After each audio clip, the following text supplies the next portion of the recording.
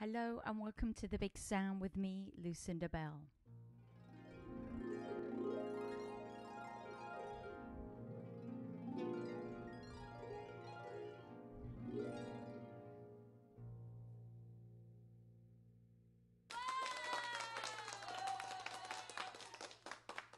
Hello everybody, and thank you for joining me again for another episode of the live acoustic series, The Big Sound. And today I'm going to keep it dreamy. Maybe some of you are not quite ready to take on the beginning of the new week. I know that I am not. So today I've got something very special for you. I'm going to be performing for you a song that I wrote that is on my last album, Think Big Like Me. And this song was something that I took some time to write. Every now and again, you write a song and you think, you start it. Some songs you write in about an hour, half an hour. It just depends what the vibe is, the mood is. Sometimes songs come to you. And this song came to me in the middle of the night. I was working on a film session and I had some technical problems with my computer. And it was about 2 o'clock in the morning, and I had my harp sitting in my studio. And rather than just pull my hair out, I turned off all my equipment and I walked over to my harp and I sat down, and the first two chords of this song came out. And basically, some of you may find them familiar. They are definitely influenced by a particular composer back in the 1950s. I shall not name that until the end. And what began was this song, and I knew that I had something special, and I just knew that I had to pay it homage and do it justice by taking time to really write this song the way I wanted it to be. And it's actually one of my favorite songs on my album, and it ended up being the last song on the album because there's so much closure to this. I think it wraps up a whole journey. And I am the kind of artist that believes that an album, even though people download tracks independently of one another these days, I do believe that an album is a body of work and it should represent that body. And when you're picking songs for an album, sometimes that's how you eliminate songs. If they don't go with the journey, the story of that album, then they don't make the album. Normally artists write, some artists write hundreds of songs and audition hundreds in order to make an album of maybe 12, 15 tracks. Well, this song I knew was special, so I took some time with it. I started writing it. Hello. Thanks for joining. I started writing it, and I realized very quickly that it wasn't good enough, and I needed to make it better. So I turned to an amazing songwriter, collaborator of mine, friend called James Bryan. And I said, James, will you help me finish writing this song? Can we do it together? And he said yes. And this is the result of it. So this song is called Don't Go Chasing Your Heart, and get ready to feel dreamy. Perhaps it shouldn't be it. Hopefully, if you're watching this on playback, it's going to be late at night. And if you are doing that, turn the lights down low and sit back and relax and enjoy this. So I'm just going to give you some reverb. This is Don't Go Chasing Your Heart. Very dreamy.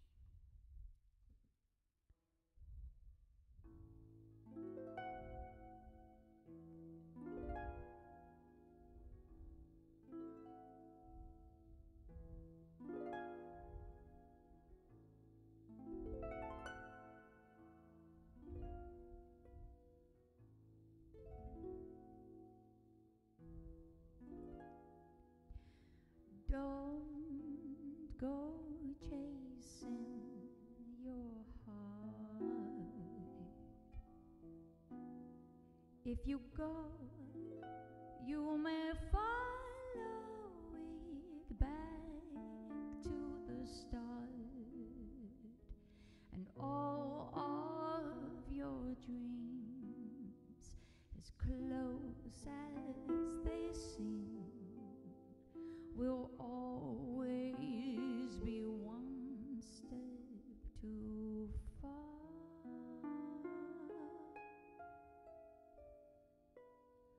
So Don't go chasing your heart. Let it go.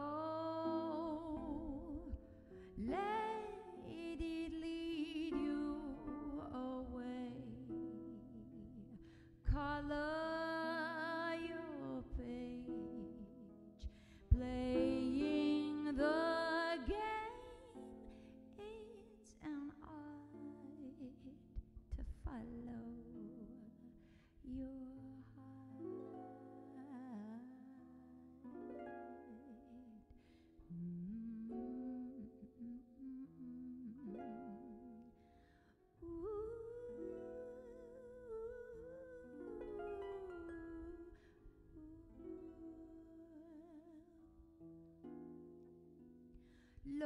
Lonely moments may find you, and every moment a moment that won't stay.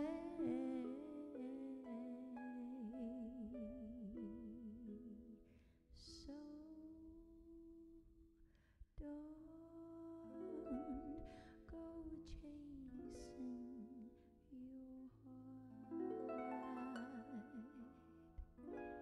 If you stop, there's a whisper you'll finally hear.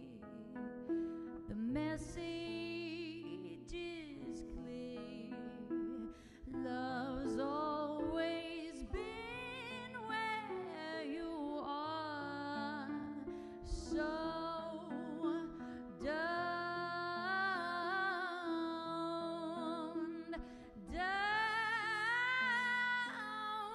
go chasing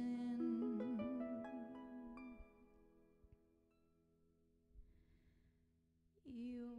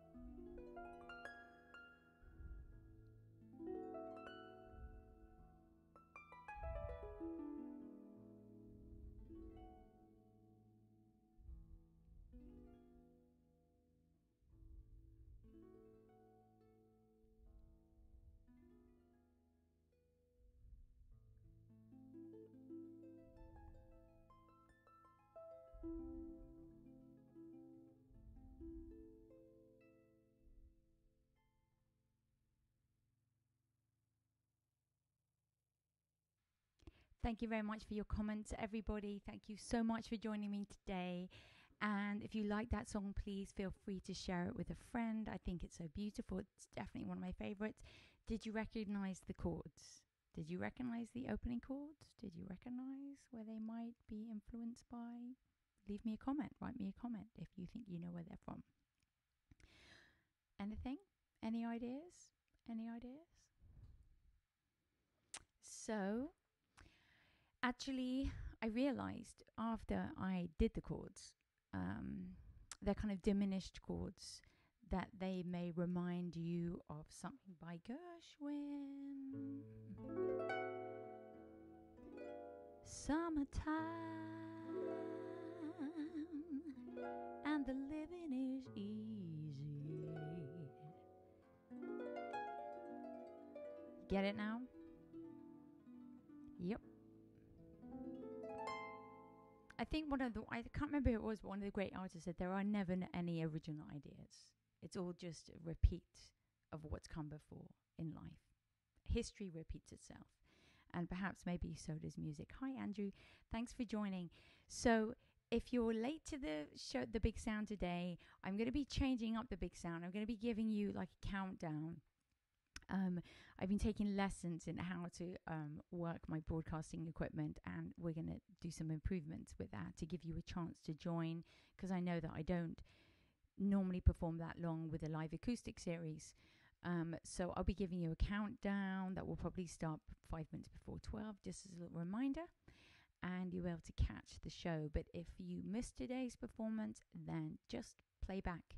And hashtag sharing care, people. Make sure you jump on over to my Instagram at Lucinda Belle Official at 6 p.m. tonight, and I'll be offering you something. I don't know what that is yet, but there will be something there for you later today. So thanks for joining, everyone. Share with your friends. Nice to see you all. Thank you for your comments as always. And have a nice day or evening or wherever you are in the world. See ya. Over and out.